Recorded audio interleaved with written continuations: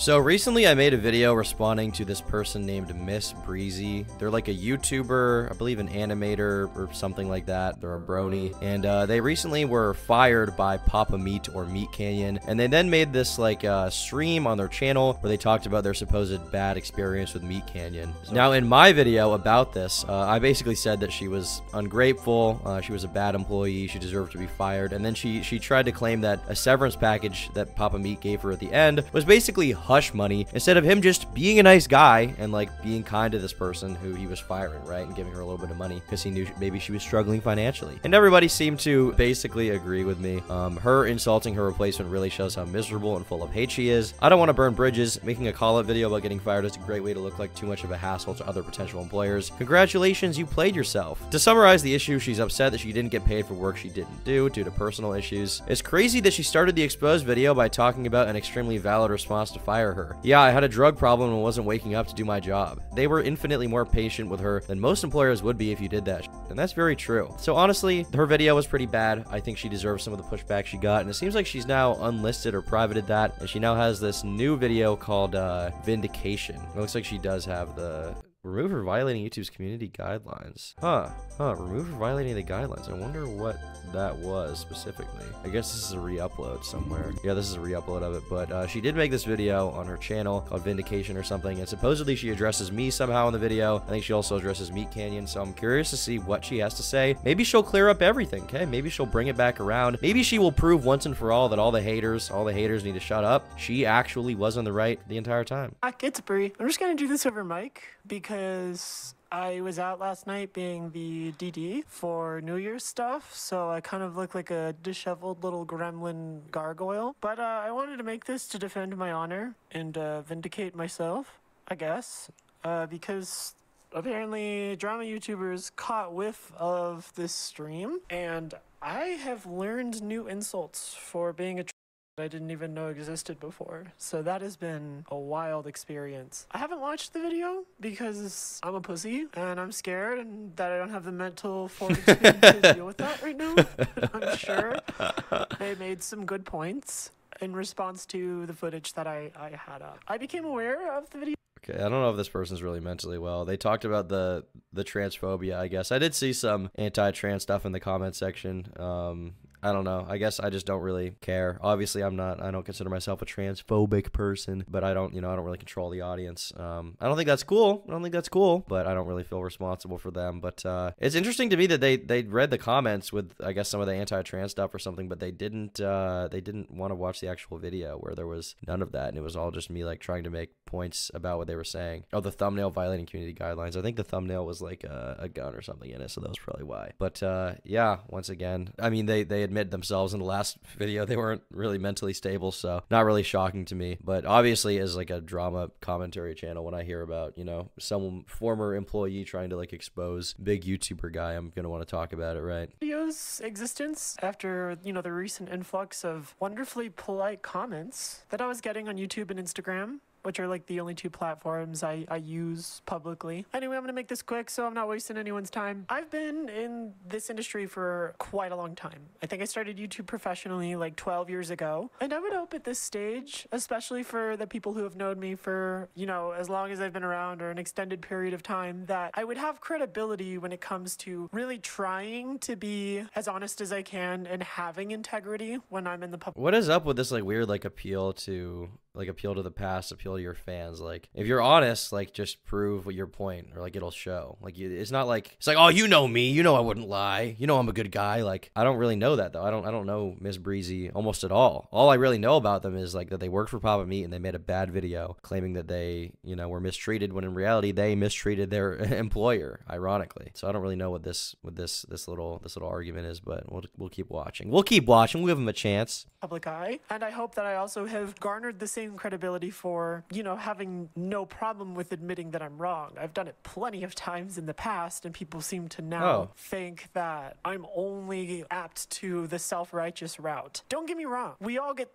especially I know that I am guilty of being self-righteous, you know, sometimes when it's arguments in internet comments or this and that. But when it comes to like really having to sit down and analyze the situation from different perspectives, I have no problem with being honest about having fucked up or being in the wrong here. So I don't want you guys to approach this thinking that I had any malicious intent or was really trying to like ruin anybody's career, because in the stream I did say I'm just ventilating. This is a stream being done in service of comments that I had received on YouTube and Instagram asking why I was let go. I tried to make it abundantly clear that this— So here's the thing with that. You don't owe anyone an explanation ever. If you are working on something behind the scenes and you're a public figure and people want to know about it, you don't actually owe them anything unless they're directly paying you to get that done and get it out, and you're making false promises. But in this case, you weren't. You were just employed by someone who you were no longer employed by. You could have just said, I just don't work for him anymore. Creative differences, you know. Boilerplate PR statement would have been fine. You wanted to talk about it. It's not because of comments asking you about it. You wanted to tell this story. Like, I get so many comments, people asking me, what happened to this video? What happened to that video? I ignore it because I don't owe anyone an explanation for anything, okay? Like, this weird parasocial thing, like, oh, well, a few people asked me, like, just ignore it. Just ignore it. You didn't have to respond at all. But, I mean, they kind of set up the beginning of the video like they talked about taking responsibility for when they're wrong and, you know, being self-righteous from time to time. So it's possible that they're actually going to own up to their mistakes in this video, and we can kind of walk away with a nice message. This is coming straight from my side, in that from a business perspective, they had every right to fire me. But there was an emotional factor to it, like a business ethics thing that was never communicated to me, and I was only left to stew in my emotions and the mystery. A good analogy to try and like brew the same emotions for other people is, imagine if you showed up late for work once, and the company policy says that they can fire you for that, so they do. They're not technically wrong for firing you for that reason. However, you watch your coworkers do the same thing before you were fired, and all they ever got was a really tame warning. This was the sort of vibe I got towards the latter portion of working with them. And so there was obviously a lot of emotion behind the story I had to tell. And the stream was— So this specific thing I don't think was even communicated in their original stream about, you know, I mean, the equivalent obviously they're trying to draw without explicitly stating it is that like other people would hand in work really late or have a drug problem or have some other personal issues that lead to them not getting work done on time, and they were fine. But Miss Breezy was singled out for some nebulous reason that we can't figure out why. I think that's what they're trying to imply, but they never said that in the original story, so I just am having a hard time understanding what they mean. Unless they're just using that example on the basis of like there was some emotion attached, in which case I don't think they needed that analogy really. But I mean, obviously they were emotional. That was very obvious during the original video. They were borderline. It seemed like crying at times. They seemed pretty upset. But also, I mean, I think that it's okay to say to someone that their feelings are invalid. And I think that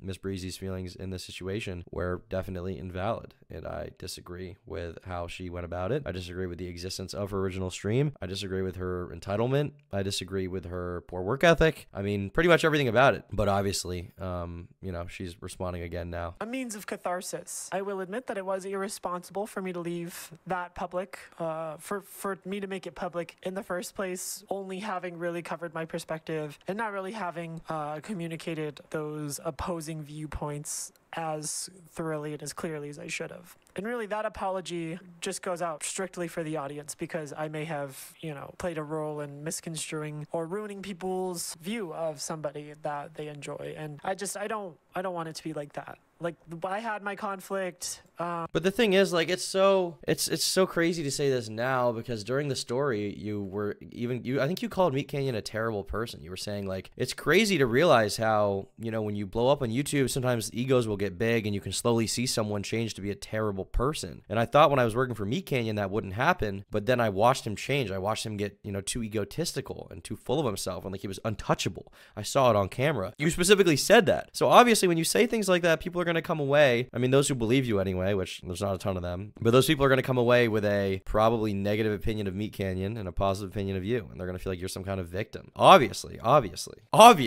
And I even stated in the stream, you know, I don't want anybody to be getting backlash for this. I don't want you guys to stop watching. This just doesn't make sense, though. Like, I don't want people to get backlash. Well, then why the what is even the point of addressing it publicly then? Like, your stream chat or whatever, your YouTube audience, they're not your friends. you know? They're your viewers. They're sort of customers in a way of your business. Not in a way, they are customers of your business, right? They're not your friends. And so I just don't get why you felt the need to emotionally vent to them, other than to like raise awareness for your own story and you know, get the public talking about it. I don't honestly even believe your intentions here. I think you wanted attention on this story. I think you maybe thought it would be a bigger thing than it ended up being. I think you wanted people to talk about it, and I think you wanted Meat Canyon to maybe apologize to you or give you some kind of attention, which you admitted, you know, you were kind of starved for his attention towards the end there. He wasn't really talking to you. He wasn't being nice to you. He wasn't messaging you about music when you wanted him to. And so I think that's part of it. I don't buy this whole innocent, you know, I don't want anyone to get backlash. Like, well, but like when you make a public video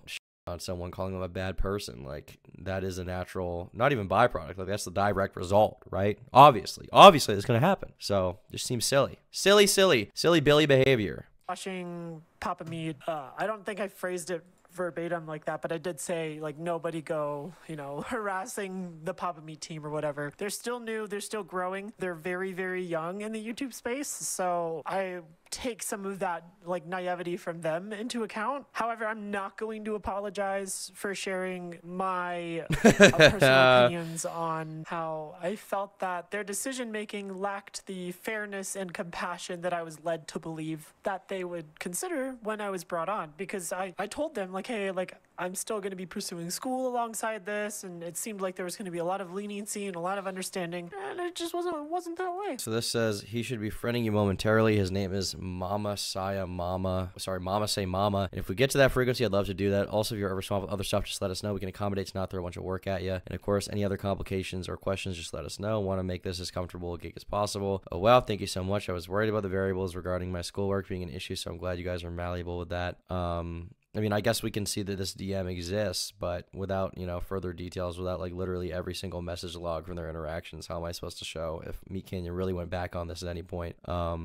Yeah, I don't know. This is just one DM. Is this the vindication? Is this one DM the vindication? I'm curious. So you don't have to agree with me. That's fine. I think that I've been through enough professional workplaces. I think that I am at an age where I understand what I experienced was far from fair. How old is this person? They probably have a Wikitubia or something, right? That's pretty Wikitubia. 28! You're 28? Oh, jeez. That leaves a lot more questions in my mind. I kind of thought this person might have been like 22 or something. It leaves a lot of questions in my mind, but it also kind of makes more sense now. Being 28 and making that video is crazy though.